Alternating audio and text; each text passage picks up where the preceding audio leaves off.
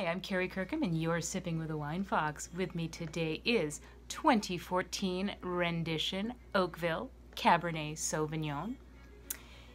It is aged 20 months in tight grain French oak, 20% of which was new, 80% was 2 to 3 year old barrels, full malolactic fermentation, no fining, no filtering. Do you know what this is? It's wine. That's right, it's wine.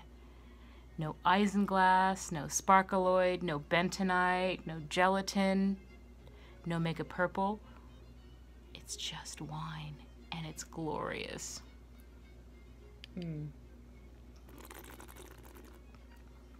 It's sourced from a 4-acre vineyard at Route 29 and Oakville Cross.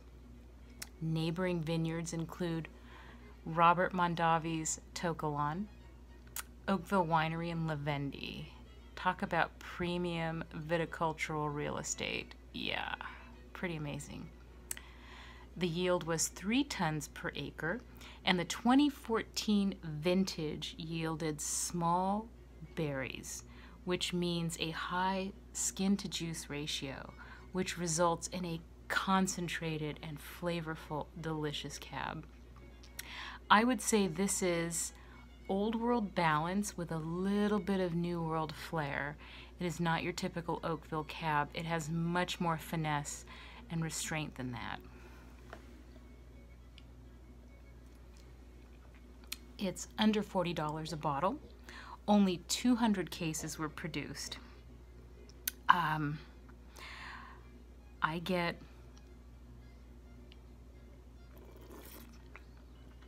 fresh plum, blackberry, dried herbs like thyme, rosemary, and mint and sage. There's a beautiful dried herbal note to this that is just absolutely gorgeous. The fruit is just perfect. The balance is perfect. A little bit of spice from the oak.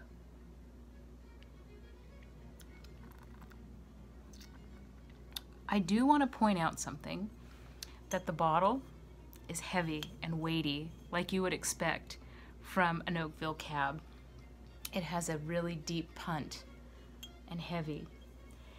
It makes you think that there's much more wine in the bottle throughout the night than there really is. And I had this with dinner, which was sous vide short ribs finished in a red wine reduction and served over celery root puree, which was a fantastic pairing.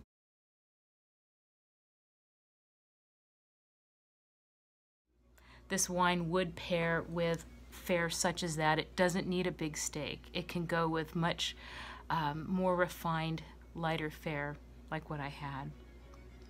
But anyway, heavy glass bottle. This is all I have left. I am really bummed. This was a fantastic bottle, and I definitely want to buy more. I'd like to buy a few bottles and lay it down and see how it evolves over time. It's ready to drink now, but I also think it would age beautifully.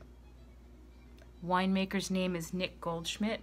When I pulled the cork, it had a Goldschmidt cork, beautiful cork. He's one of my favorite winemakers. He grows grapes, makes wine, and he does it all well. And to that, closing out with Rendition 2014 Oakville Cabernet Sauvignon, I say cheers and carpe uvum.